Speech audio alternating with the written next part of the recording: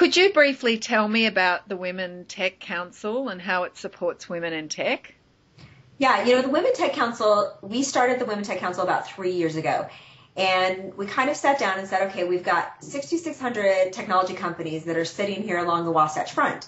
Right. And not the majority of the people in the industry aren't women, but we started to find that we thought there was able to come together, to network, to mentor, to create some visibility. So we actually did our initial testing where we said, you know what, we're just going to go out and talk to a whole bunch of VCs, a whole bunch of executives, a whole bunch of senior women, and see what kind of the interest is. So we did that. We held a couple of kind of advisory sessions, and then took all that info, formed basically an organization, and 6 months later launched. And that was in October of 2007. And since then, we're up to a community of about 4,400 people, and it actually includes in our community both men and women. Wow. But there's in the Women Tech Council, and we've really just grown it organically. We do, physical events. We've got an online community. And it's really around this initiative of creating value for women in technology, creating relationships that they would never have otherwise, creating visibility for women in different ways. We launched a couple of years ago the Women Tech Awards, which is this platform that lets us create awards programs because we found that if I'm a really great technology and business person, chances of me getting recognition are significant. But if I'm the engineer who's been coding for 40 years and I've worked on fuel things that are going to Afghanistan or patents and technology that's used at the Swiss Stock Exchange, chances are I don't get recognition because that's not the normal path of those awards. Yes. We created this whole program where we can highlight emerging women in technology, technology innovators, highly technical people, even service providers, and give really just this well-rounded view into women. It's been an amazing program that we've done over the last 3 years. Wow, good work, you guys. That sounds fantastic. Could you give me some figures about the percentages of women in technology compared to men? Do you know anything about that? So I'll tell you some of the numbers I've been thinking about these numbers as I was thinking about this interview. Yes. So the numbers of women in technology have actually declined over the last 15 years. We actually had more women in math and sciences back in the early 90s than we do today. Right. Which I think is a tragedy, and partially because I think women add such a different perspective when you're sitting inside of a boardroom than when you just have a group that's, looks kind of all of the same.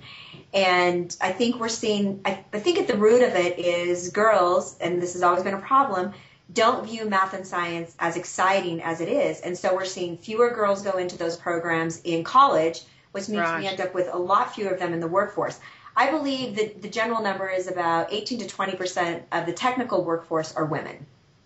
Right. Okay. Yes. And that's concerning that the figures have dropped rather than increased, which I would naturally thought that they would increase. Yeah. And actually, even as part of the Women Tech, we have an education subcommittee that is specifically focused on, even we're partnering with some places that take us into the junior high arena, because we know if we can get them in junior high and have them think about how cool it is to be into computers and math and science, they'll go into it in high school and they'll jump into college. So we try to actually hit all three of those sectors.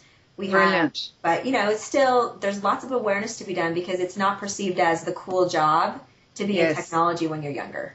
Yes, yes. What do you see needs to change to facilitate more women entering into and staying in technological careers? You've spoken about trying to get them when they're young. Is there anything else that you guys have been addressing or researching and finding out that would help women stay in technical careers? Yeah, there's kind of both sides. What helps us get more women into those, and then what helps them stay. I think there's a significant advantages for women in technology. For me, when I was looking in college and at all of those various degrees, and I went with computer science, one of those reasons was it gave me a skill coming out of college, but I also knew that it would give me this career flexibility, which I think you've seen also in your career, where depending on whatever life stages you're at or what you want to do, you get this ability to say, I'm going to work from home sometimes, or I'm going to be in the office, or I'm going to travel around. And if I go into other types of degrees, like if I decide to be a nurse, I've got to go do my 12-hour shift, right? Yes, I get limited flexibility. And so I think we need much better visibility, not only about what these types of careers afford, but what those types of careers can be. Because I think especially when you're younger and even early on, there are so many jobs in the world that no one ever talks about. And yes, you're right. You get this exposure once you get into industry of saying, oh, wait, like for me, I did a computer science degree, but I did not have a passion for engineering, for being a programmer. Right. And I take me. But once you get into industry, there are thousands of jobs that are really exciting that aren't requiring me to sit behind a desk every day and program, and that are valuable. And I think we don't create enough exposure for all the different opportunities you'll have if you have a technical foundation. Right. Many say that it helps a woman entrepreneur's position if she's technical when sourcing venture capital. Do you know any percentages on that compared to non-technical women entrepreneurs? That's a good question. I don't know any. I've never actually even seen a study related to that. I mean, there's, I've seen a couple of studies actually from a couple of my friends who are professors that even validate, which we already know, women getting venture is much harder than men. Yes. But I definitely know, having been in front of lots of VCs and done lots of pitching, that a technical background gives you a ton of credibility because you understand the language, you understand the process. And especially if you can add the business components to that, you know how the whole thing will kind of be perceived. You know how to tell the story. You understand the financing components. And so I think because so much of a technical degree is critical problem solving, that also helps you facilitate when you go to raise funds for a venture. And I've heard from the VCs that they have much more faith and trust and confidence if a woman's technical. Oh, interesting.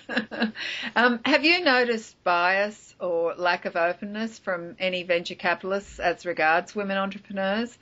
And I gather you not only your own experience, but you may have heard stories from your members. Yeah, I mean, it's one of those topics that we talk about often because we're all about, seeing women succeed and, creating that level playing field and just making it part of who we are, right? Kind of one of the mantras of the Women Tech Council is we focus less on, the women component and just on, all these things that make us successful.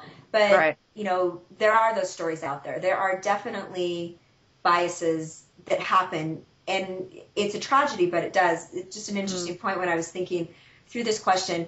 One of my friends actually ran a study on a business plan from a university, and he created the exact same business plan, and one of the business plans, he put a male name and on the other a female name, and then he sent it out for funding.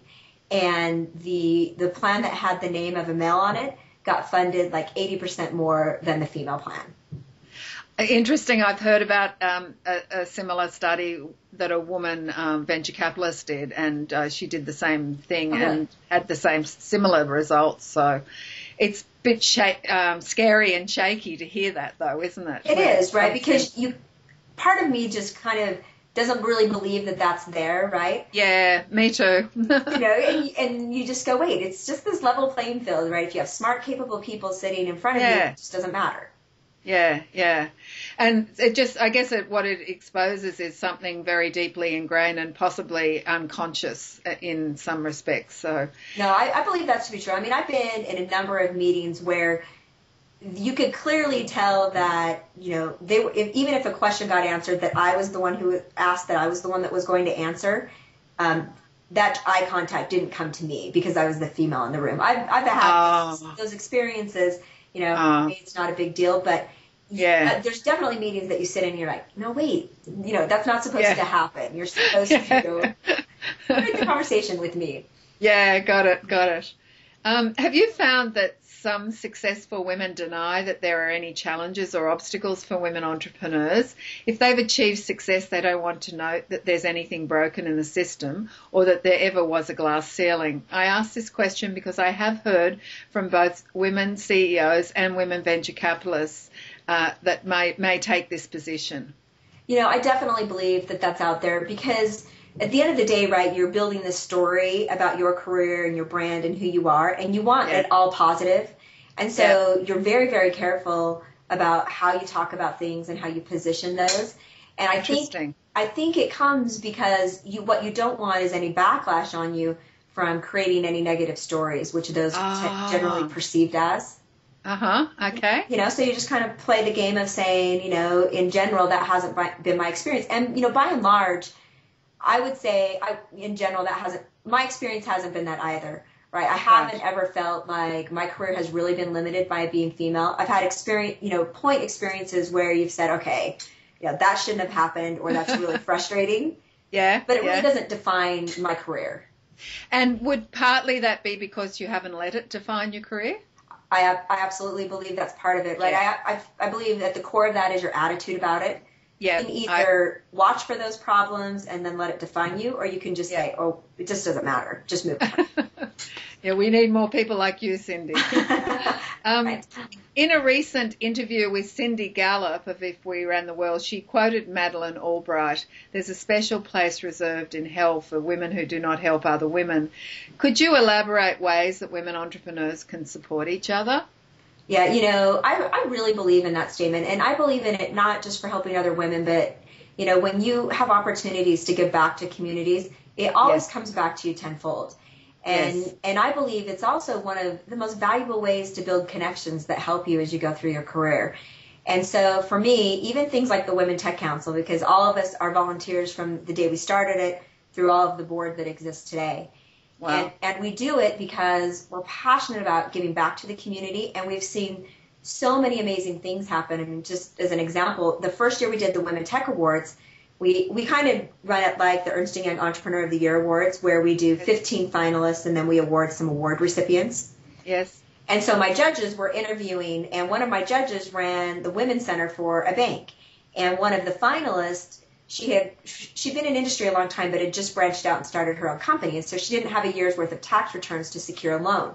Well, they finished their interview, and they were having this conversation, and the banker said, hey, give me 2 weeks and let me see if I can help you. So in 2 weeks, this lady ends up having a loan so that she can go move her company to a new office so that she can expand. Wow. And, she grows to 30 employees, which she's at now. She gets a new location. And those are all relationships that wouldn't have happened without us. Yes. And those are things that I view as giving back, right? Those are connections that they're not, we didn't go, they're not our glory, but we help facilitate them. And we're willing just to spend our time creating really cool experiences that are meaningful and making a difference in the lives of people building businesses and in technology. And I, just personally, I'm a huge believer in that. It comes back to you. You should never expect anything in return, but it's a vital component of being part of a business community. And I bet your daughters and their girlfriends will thank you too down the line. I hope so. My daughter's only 3, but I've got her on the iPhone and the iPad, so I'm training her. Oh, good work. Good work.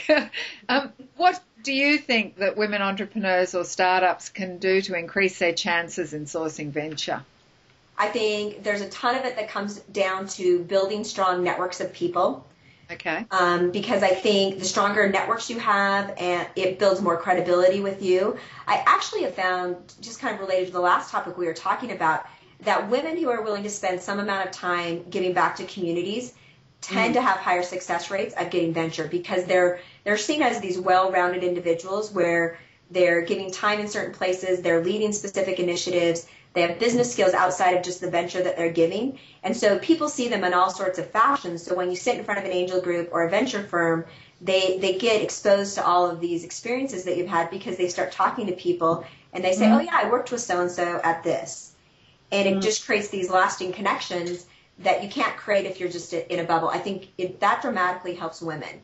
And it's all just part of this ecosystem you have to build if you really want to play in the entrepreneurial community.